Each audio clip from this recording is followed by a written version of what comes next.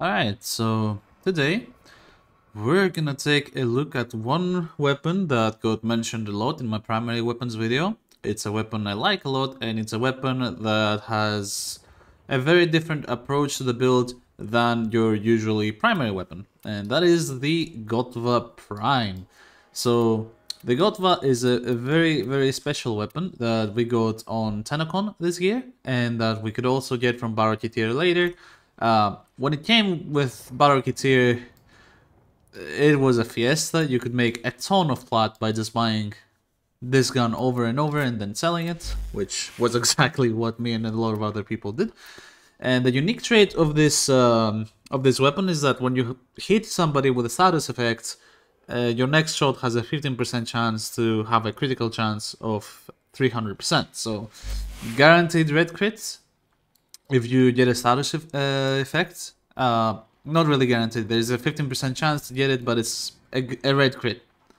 So what does this mean? This means, at least for me, that we can ignore this stat right here, because it's built into here already, and because it's a flat 300%, then even if I remove hammer shot and put this is still 300% essentially. But we are losing this and this. So, I got 3 builds here, and they're mainly preference. 2 of them, or this one is for general usage. This one is if you want to go Grenier heavy, and this one is an unfinished build, as you can see, if you want to go Corpus heavy. And it is unfinished because my riven has a negative to Corpus, so using this will do less damage to Corpus than just using this. So we'll see how all of these perform.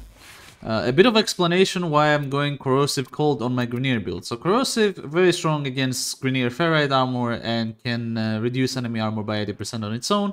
With an Emerald Archon shard, we can take that up to 100% armor reduction.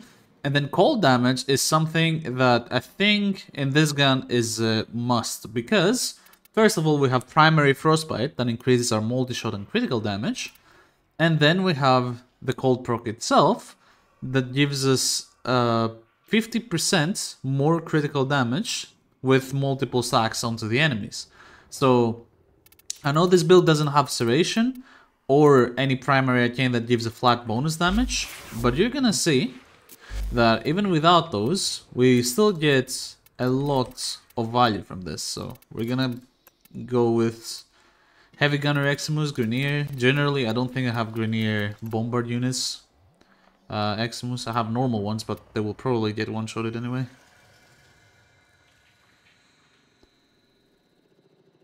Do I have any Bombards? Yeah, I don't know.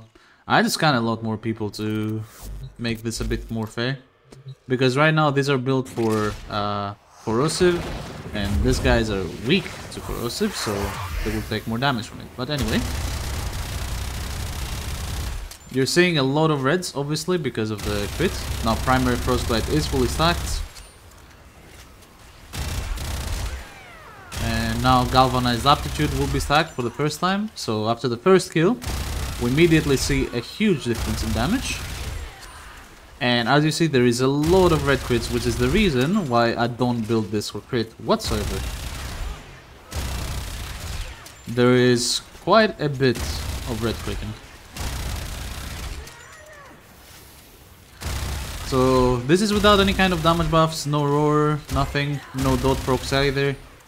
Just a regular, normal... What? I spawned 20 heavy gunners, where are these guys here? Anyways,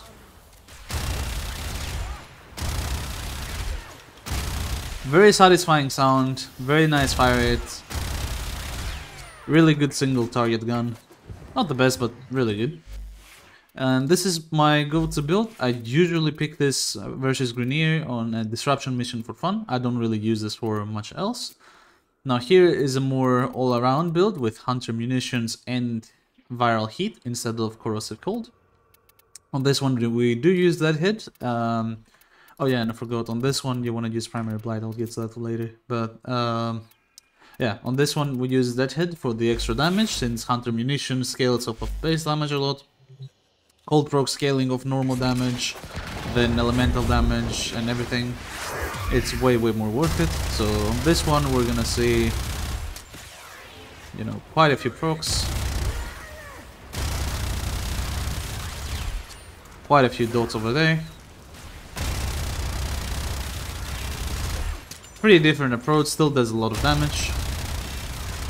This is a more late game setup for general usage, and you can replace some mod probably with a Bane mod if you want to go that specific, but I don't think it's needed.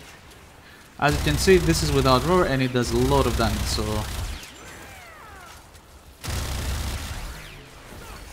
I gotta fix this. I'm not sure why this guy keeps zoning. I could stack on them, but I don't think that's fair.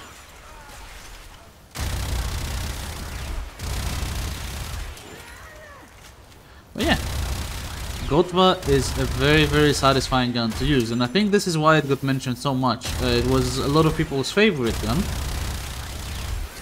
and honestly I can definitely see why.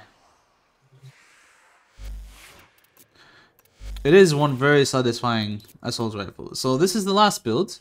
This is magnetic toxin, are we gonna see? Ideally, if you have a riven with more toxin damage, you can do stuff. Why do I have hunter munitions? Okay, this makes more sense. I needed to do this, and then this. Okay, now it's better. I have no idea why I had hunter munitions, my bad on that. Anyway, so primary blight. On toxin status effects, critical damage, multi-shots, we weigh in toxin damage as much as possible to get the benefits. And then we just, you know, do that. And this gives us, once again, crit damage and multi-shot compared to our primary, primary Frostbite. Primary Frostbite gets 3 crit damage, 2.25 multi-shot. This gives 3.6 and 1.8, so a bit more weight in crit damage. Which means that this number will go even more upwards and will do even more work like that.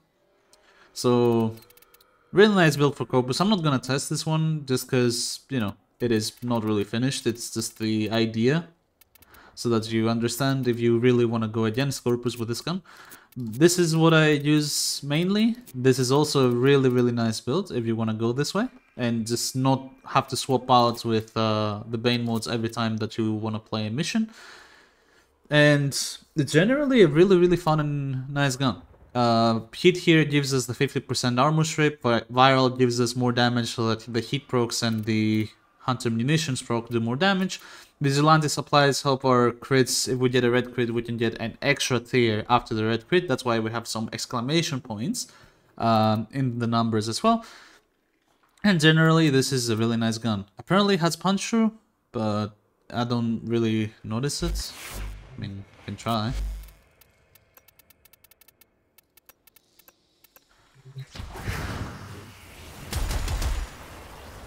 As you see, I don't hit the person behind him, so I'm not sure what that punch through is. Maybe if it's like that. Did I hit him? Yeah, I did. So it's a tiny bit of punch through, I guess, to go through the bodies of dead Grenier enemies and stuff like that.